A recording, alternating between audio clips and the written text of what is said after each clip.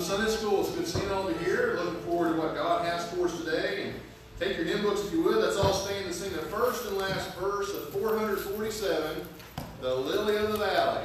447.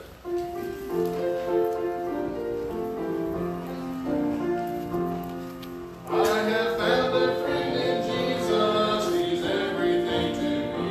He's the fairest of 10,000 to my soul.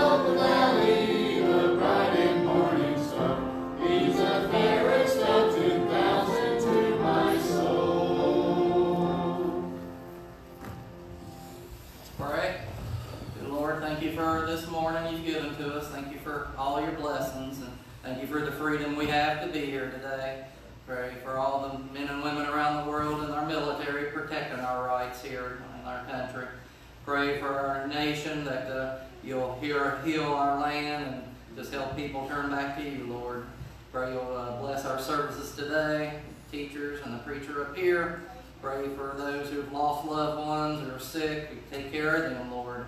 Let everything be done according to your will. Forgive us for our sins. In Jesus' name, amen. Anybody have a birthday this week?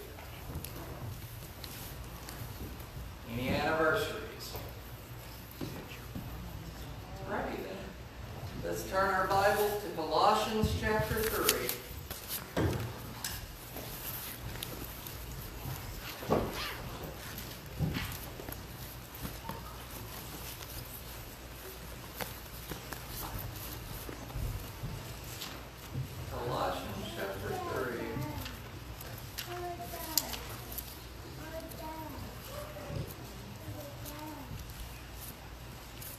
Verses 1 and 2. Colossians 3, verse 1 and 2. If ye then be risen with Christ, seek those things which are above, where Christ sitteth on the right hand of God.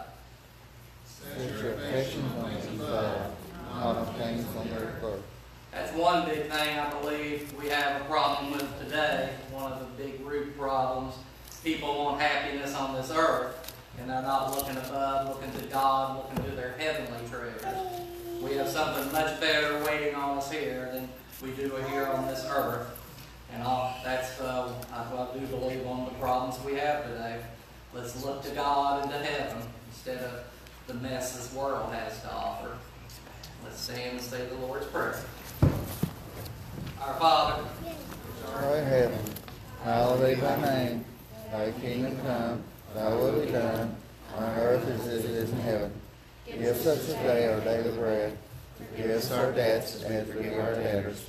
Lead us not into temptation, but deliver us from evil. For thine is the kingdom, the power, and the glory forever. Amen.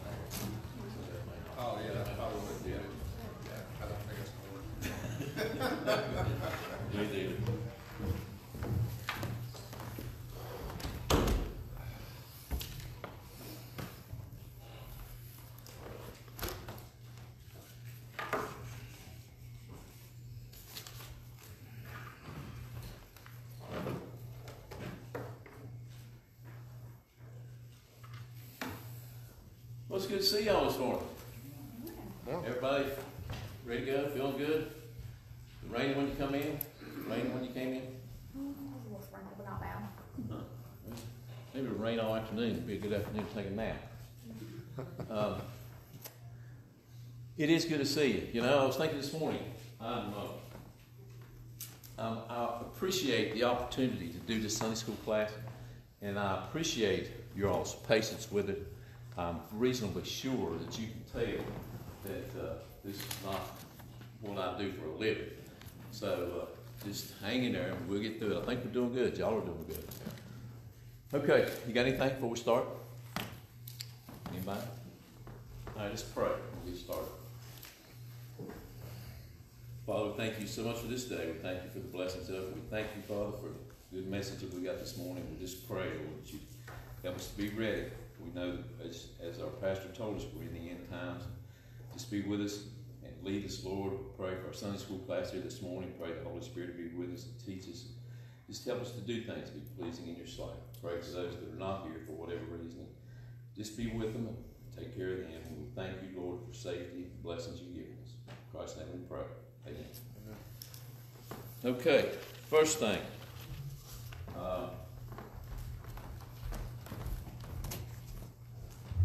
We're going to the mission the weekend after Labor Day. We're leaving on Friday morning. That's the Friday after Labor Day. Be back Sunday afternoon, so we'll be back at church Sunday night. We're going Friday. Take the stuff down there. We're going to hand out Bible tracts with those men Friday afternoon. Some street preaching that they do. Saturday, we're going to the women's mission. Some of the folks that are going with us haven't been there. We're going down there and look around, see what they got going on.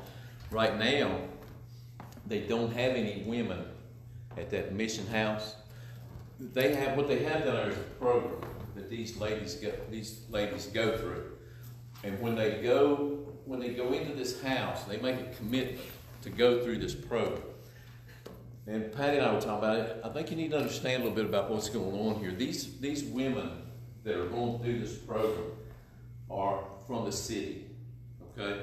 They're living on the streets in Columbus, prostitution, drugs, the whole shebang. Well, when they get involved with this church and this mission, what they do with these ladies is they take them to this mission house. Now, this mission house is 30 miles out of Columbus. It's out in the country. It's in the middle of nowhere. I mean, there's nothing there. There's no TV. There's no internet. There's just the house. Well, that'd be hard enough on a normal person, you know? And these ladies, a lot of times they struggle with it. But some of them make it, some of them don't. They had two ladies that were there that just finished, graduated their program, have gone back to Columbus, have jobs, are members of the church. So it's, you know, when it does work, it works very well. Yeah. The thing that you need to remember, and I know that a lot of you all know about this mission. We've been doing this now for the last few years. Some of you are new to it. These people at this mission are very, you know, we talk about being God-centered. They're very God-centered. They focus on what it is they're doing, and that's their whole program, is getting these people off the street. And it's going good. Praise the Lord for it. So we're going to take the stuff down there and try to help them a little bit. We'll be back Sunday afternoon. I'll say this one more time. If there are any of you all that would like to go, this would be a good time to go. Even if you're not going to go Friday, you could go Saturday, drive down there, go to the service Sunday morning, come back. But that's up to you. You're welcome to go. Okay? Any questions? Next. How many of you have never been door knocking? Hold you up. Okay, good. We're fixing to solve that problem. This coming Saturday, we're going door knocking. Now, let me explain to you what's going on here. I guess it's been a year ago now or something like that. Craig Gillespie started, and you all started going out like once a month, street preaching, holding signs, passing out Bible tracts, that kind of thing. Well, this virus started, and we've gotten away from that. Nobody's fault. We just got away from it. We need to get back to it. Sure. And that's what we're going to do this Saturday. We're going to start trying to go at least once a month, maybe more often. We're not going to street preach. We're not going to hold signs. We're going to knock on doors and hand out Bible tracts. Just a lot of fun. If you go, it's a lot of work, and when you get done, you'll be wore out. It's a lot of walking, banging on doors, but it's good. It's good fellowship, you know. I heard somebody say one time, and I believe this: the best fellowship that you can have is fellowship together while you're serving. Okay?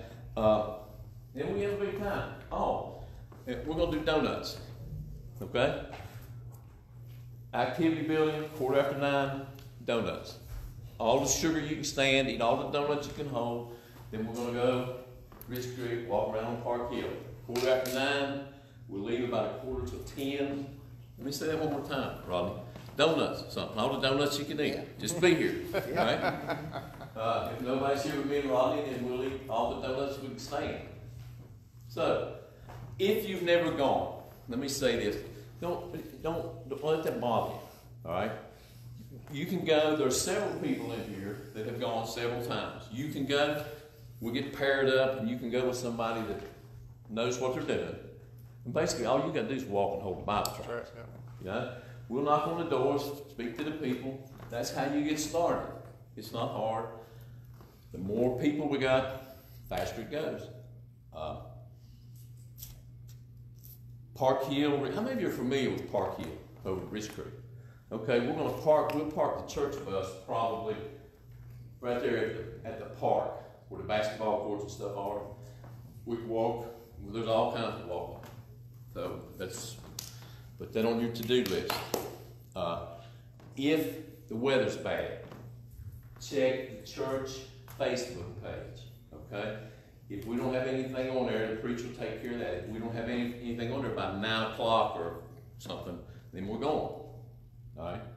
If we're not, he'll try to have something on there before then. And we're not going to go in the rain. I mean, if it's pouring rain down, the weather's bad, we'll wait. Maybe do it next weekend. Okay? How many of you got one of these? Let me see hands. How many got? Mike, is that it? There's a pile of them laying back there. They're free. All you got to do is pick one up. All right? On the back of it, it says National Sword of the Lord Conference running the race rescheduled August 17th through the 20th. Streaming live. See that? Monday night at 8 o'clock, I think that says. Monday night, 8 o'clock, Richard Harper's speaking. Okay? Now, we have got dialed in Facebook and YouTube. Seem to be familiar with that. So if you are Richard Harper, if you want to hear Richard Harper, Monday night, 8 o'clock. Okay? They have a 10 o'clock too. Sir? They have a 10 o'clock too.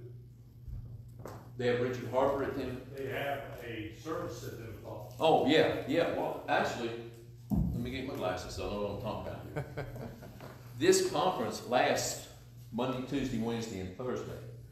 They have one at 10, 11, and then they do it evening.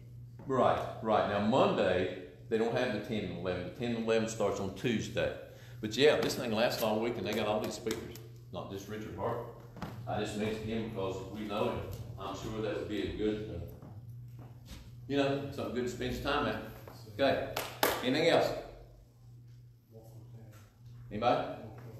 All right, take your Bibles, turn to the book of Romans. Romans chapter 8. Book of Romans chapter 8. Now, here's where we are. And what we're going to try to do is we're going to try to finish this study with the Holy Spirit. We'll try to finish this next week. We're working on our relationship with the Holy Spirit. Okay? Now, where we are so far is we've been through the basics, like when we get the Spirit, how long we get the Spirit, does the Spirit ever leave? We've done some foundation work. Now we're working on this relationship, our relationship with the Holy Spirit. Okay? Last week we started talking about how the Holy Spirit speaks to us. Okay? First of all, we understand we're all on the same ground here with the fact that when you get saved, you have the Holy Spirit. You receive the Holy Spirit. It's called the indwelling. Okay? So we all got it. Or all of us that are saved have got it. Okay, now, the Holy Spirit speaks to us. Remember that still small voice? Remember that? The Bible, our preacher, Christian fellowship. You go do this door knocking thing, and the Holy Spirit will be wearing you out next week. Go here, knock on this door, knock on this door. Christian fellowship. The Holy Spirit can, and we need to realize this, the Holy Spirit can speak to us however He decides. It's not always that still small voice. Okay? The Holy Spirit can speak to me off of a bumper sticker on the back end of a car going up 460. Okay? What our problem is, what we need to be aware of is we got to pay attention. Okay? You've got to listen and pay attention. We're going to talk about that in just a minute. Now, one other thing, and we want to talk about this, and then we'll move on a little bit. Look at Romans chapter 8, 26 and 27. Verse 26 says, likewise the Spirit also helpeth our infirmities, for we know not what we should pray for as we ought. Now, you see where it says, we know not what we should pray for as we ought? All right? In my Bible, right over here in the column, there's a little note there that says, man's ignorance. Okay? We know not what we should pray for. We simply don't have sense enough to know what we should pray for. You know, we begin to pray for things that we want. The Holy Spirit keeps all that channeled in the direction that it needs to go. But the Spirit itself maketh intercession for us with groanings which cannot be uttered. And He that searcheth the hearts knoweth what is the mind of the Spirit, because He maketh intercession for the saints according to the will of God. Now, what we want to talk about here is, and we talked about this last week, and we don't want to lose this. We want to make sure that we know what we're doing here. When we pray, we talked about who we pray to and how we pray. When we pray, the Holy Spirit is right here. Okay? Everything, all the prayers everything that we pray for goes right through here, like this. And the Holy Spirit adjusts it for us as it needs to be adjusted. Does that make sense? Okay? Now, the point is, and here again we talked about this, we want to remember how holy this actually is. Okay? And we need to be aware of the fact that the Holy Spirit of God, okay, part of the Trinity, the Holy Spirit that was here at the creation of everything, is going to take the time to stop and work on my prayers. Okay? That begins to get to the place where you really just can't imagine that. We don't want to lose that. Now, when we're praying, and the Holy Spirit is making these intercessions for us, okay, where is Jesus Christ? Come on. Stop. Where's Jesus Christ right now? What? On the throne. On the throne. Where? On the throne where? Heaven. Right hand of God. Good. Doing what? Making intercession for me. Okay? So it's not just the Holy Spirit. Look down at verse 34. Verse 34 says, who is he that condemneth? It is Christ that died, yea, rather that is risen again, who is even at the right hand of God, who also maketh intercession for us. Okay? So, now, it's not just the Holy Spirit. Alright? We've got Jesus Christ sitting on the right hand of God, making intercession for me, saying, whoa. David didn't mean to do that. Okay? We need to remember those things. That is basically what it's all about here. Alright? We talked about the fact that the Holy Spirit came. The Holy Spirit came. Alright? Remember this? To glorify God, to glorify Jesus Christ, and to testify of Jesus Christ. Okay? The intercession that they are making for us is to keep us pointed in that direction. Remember we talked about it's been a month ago or so, glorifying God in our bodies. The whole purpose of us being here is to glorify God. See, that all meshes now. All right? I'm here to glorify God. The Holy Spirit is here to intercede for me to make sure that I'm glorifying God. Jesus Christ is here to intercede for me to make sure that I'm glorifying God. That's the direction I want to go. Okay? Okay. All right. Take your Bibles and turn to the book of John, chapter 14. Now, what we're going to work on is this relationship. We're going to get this relationship developed. We know how the Holy Spirit talks to us. Okay? So we're going to get this working. John chapter 14 and verse number 16.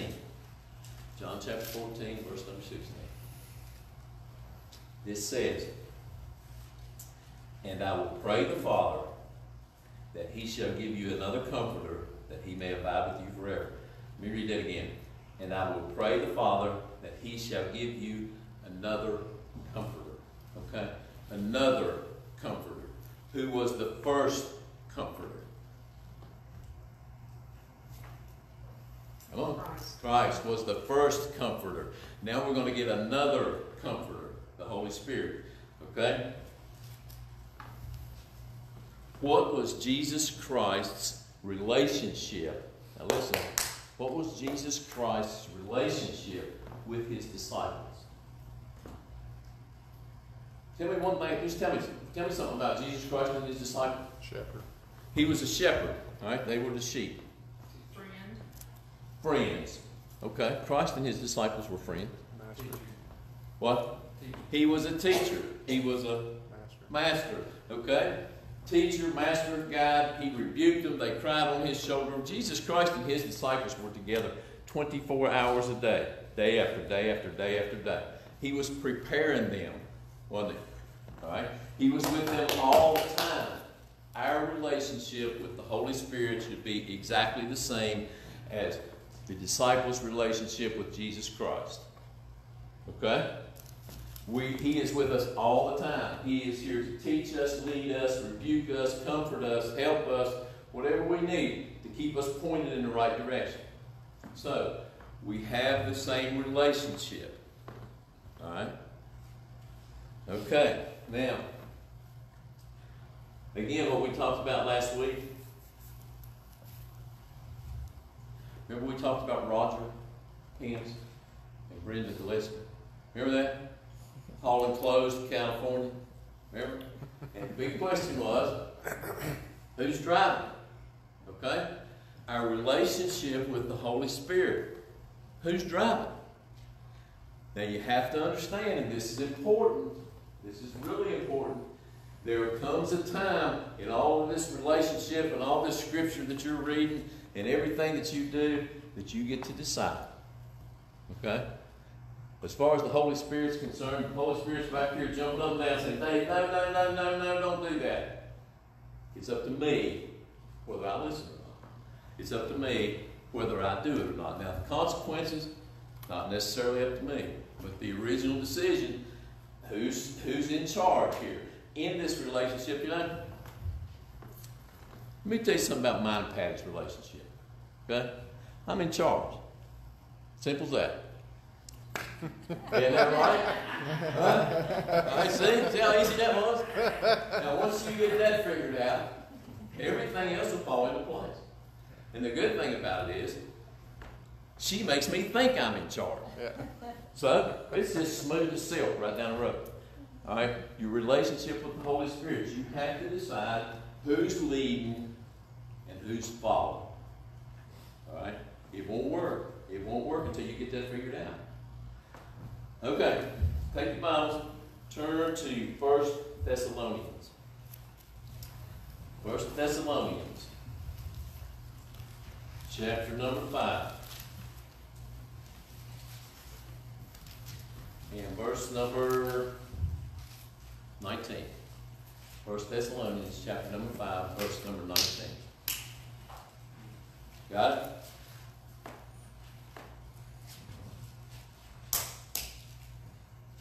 it. 1 Thessalonians chapter 5, verse 19.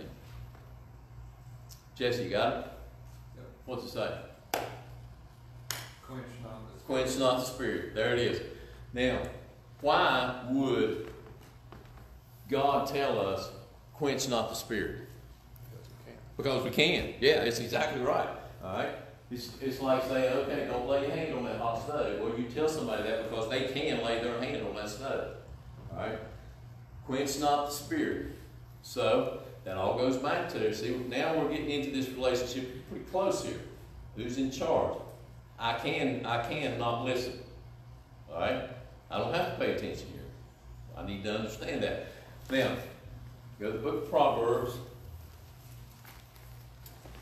Proverbs, chapter 15.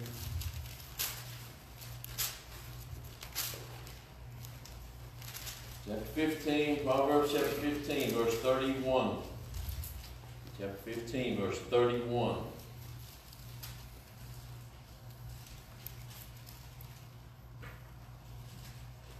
The Bible says, the ear that heareth the reproof of life abideth among the wise. He that refuseth instruction despiseth his own soul, but he that heareth reproof getteth understanding. All right, what you want to concentrate on there is the hearing part. He that heareth. Okay? All right, go to the book of Mark. Book of Mark, chapter 4. Book of Mark, chapter 4. Look at verse number 9. Verse number 9. It says, and he said unto them, he that hath ears to hear, he said unto them, he that hath ears to hear, let him hear. Now, go to verse number 23. Verse number 23. If any man have ears to hear, let him hear. And he said unto them, take heed what ye hear. With what measure ye mete, it shall be measured to you. And unto you that hear shall more be given. Now, you can go through the Bible and find 25 different places where it says, he that hath an ear, let him hear. Where it says, listen, listen, hear, listen, listen, hear. All right? Now, I'm going to give you a personal opinion here. Where it says, he that hath an ear, let him hear. I think, in my opinion, that there's more than that there's more to that than just hearing.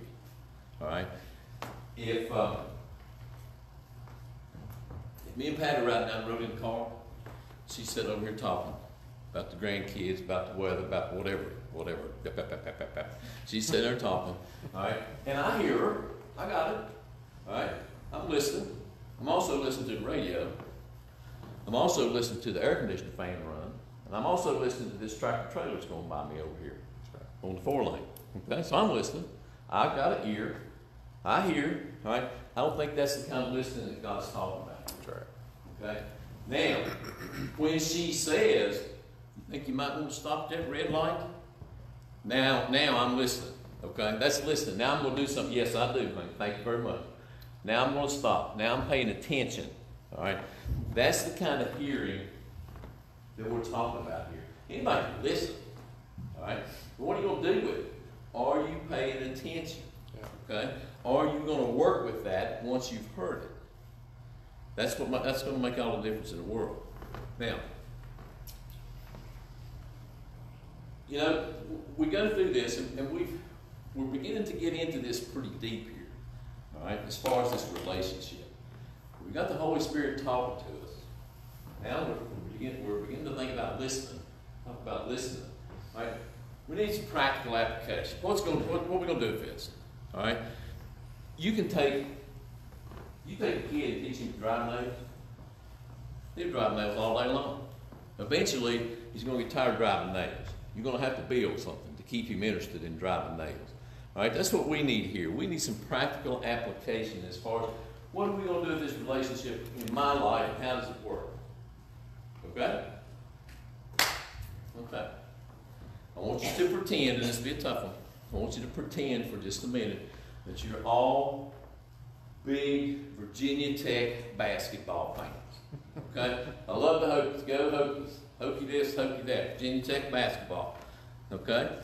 Now, you're sitting at home and you got a buddy that calls you on Saturday evening and said, Dave, you're not going to believe this. I just got 2 free tickets to the Virginia Tech basketball game tomorrow night, center court, front row. They're playing Duke. Let's go. Okay? Now, what's the problem? What's the problem? The Holy Spirit's saying, no, no, no, no, no, no, no. Church, church, church, church, church. All right? So here we are. Here is a practical application. Now, church, Sunday night. All right? Now remember this. This is how it works. This is how it works with me. All right? Remember 3 weeks ago we were talking about a biblical worldview. Remember that? Biblical worldview. So now I've got Satan over here and the world saying, go ahead. It's one night. You know? It's going to be a dull message anyway. Just go. One night ain't going to make any difference. All right? First thing I need is a biblical foundation. All right? That's what we've been talking about. This is how it works. Is there any place in the Bible that it says it's okay for me to go to the ball game and miss church? No, sir. No, there ain't. So I'm on sinking sand now. Right? Okay? Now the Holy Spirit is saying, hey, this is not a good idea. You need to be in church. Right? Here's my choice. Right? First of all, I can quench the Holy Spirit. I'm gone. I'm going. I don't want to hear it. See you next Sunday. And that's what a lot of us do. I've done that before. Let me tell you something, just so we're clear. I have quenched the Holy Spirit. All right? It never turns out good. Sure. And I'm really ashamed of it. But I have done it. It has happened in my life. I'm a sinner. I made a lot of bad decisions. And there were times when the Holy Spirit would be saying, hey, you might want to stop thinking about this. And I'd say, no, I got it. So, ball game. Now what are we going to do? Well, here's what happens next. Is, the Holy Spirit's burdened your heart with this. So you're feeling a little guilty, you still want to go to ball game. You're feeling a little guilty, and you tell your buddy, you think about this. When you're thinking, let me pray about this. Now, this is important. Do not go to God and ask for something of the Holy Spirit if you're not ready for the answer. That's right. Yeah. You need to be very careful. All right? If you say, okay, I want to pray about this. So you do. God, what am I supposed to do? The Holy Spirit's still saying, no. All right? You know that the Holy Spirit is saying, no. Now you've prayed about it and it's even louder. It's like there was a big billboard outside your house that says, you cannot go. Okay? But you go anyway. Now you're accountable. Now comes the bad stuff. You have talked to God, you've listened to the Holy Spirit, and you intentionally went to the ball game anyway. Think about this a minute. Most of you all, or all of you all, have had kids, deal with kids. Your teenage son comes to you and says, how about let me take the car to school? You say, okay, all right, but I don't want to hear of you being at Rich Creek in that car, school and back.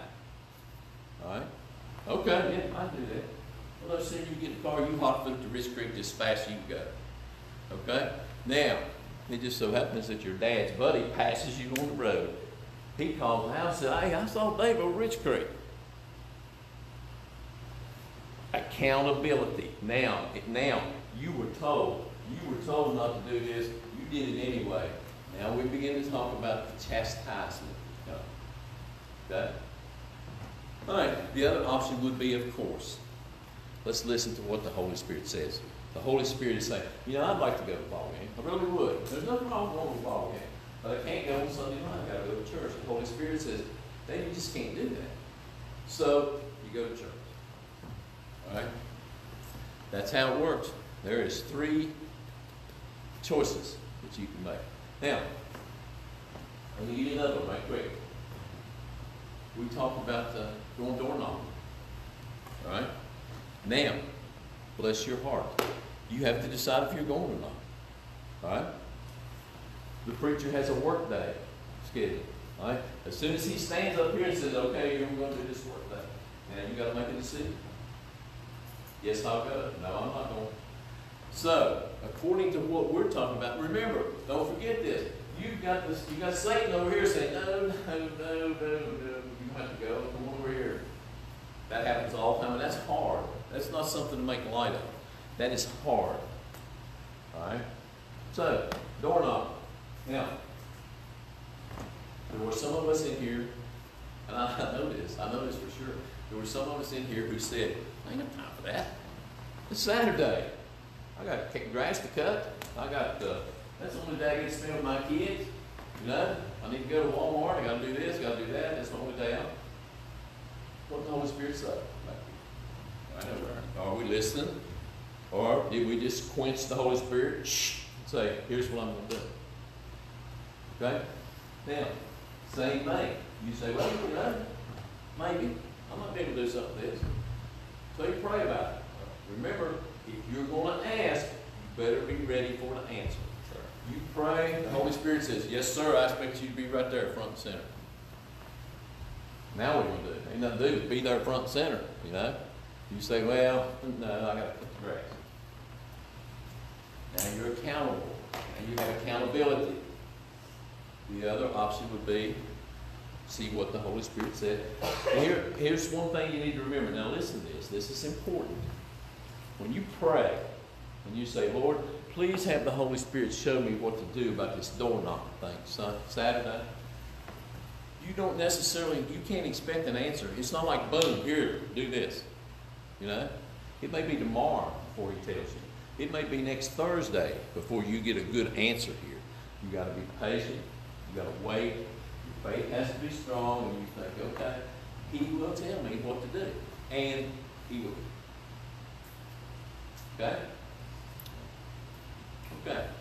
You got any questions? We good with that? Now is the Holy Spirit jumping up and down back here? Hey. Huh?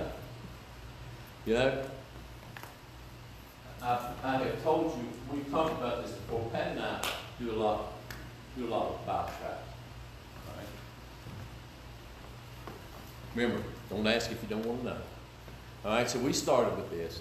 And I have heard these Bible tracks.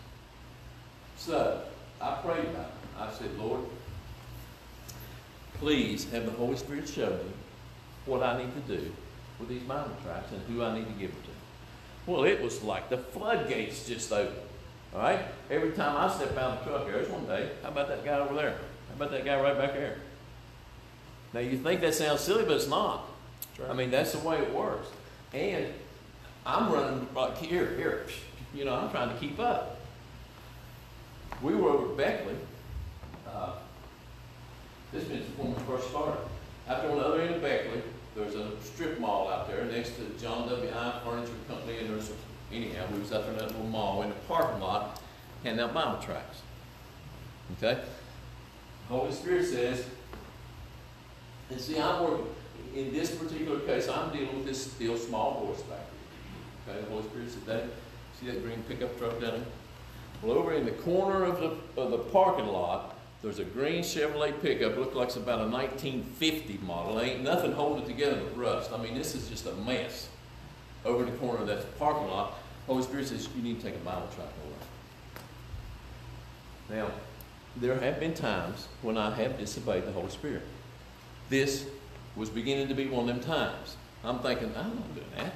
It's half a mile over there. I got stuff to do right here. It just kept on and on. Take a Bible tract over. Take a Bible tract over. So I go over there. There's this older woman in the truck. All right? She got a cigarette about this long. The cab, you can't see her for the smoke in the cab. She's sitting there smoking in this truck with the windows rolled up. She's got long, straggling gray hair and an old baseball cap on. No teeth. I thought, what's this all about? You know, so I just walked over and back on the window. She looks at me like, what's your problem? Down comes the window, out comes the smoke. I handed her the Bible and said, ma'am, I just wanted to bring this to you. Hope you have a good day. Thank you very much. Up goes the window. I have no idea what was going on there. But what I do know is that for some reason the Holy Spirit wanted me to put a Bible tract in that woman's hand. That's how it works with Bible tracts. And it's that way with anything. It takes practice, I think. If you're going to deal with the Holy Spirit, the Holy Spirit's going to talk to you. You have to practice. That's right.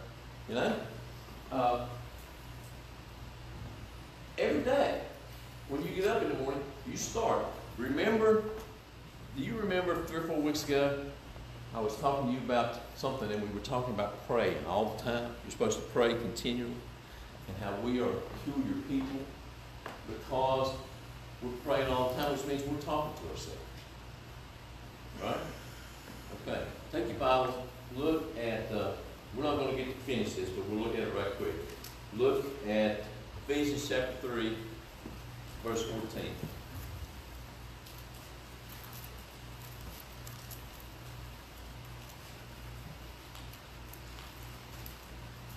Ephesians chapter 3, verse 14.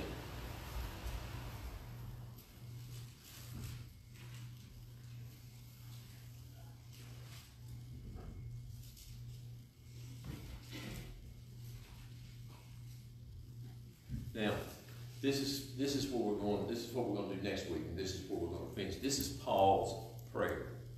Okay, he's praying for the people of Ephesus. He says in verse 14, "For this cause I bow my knees unto the Father of our Lord Jesus Christ." Let's stop right there just a minute. Who's Paul praying to? Who's Paul praying to? God. Yeah. So he's praying. Remember we talked last week about praying to Jesus Christ and praying to the Holy Spirit. Paul's praying to God. All right. Now, when he does this,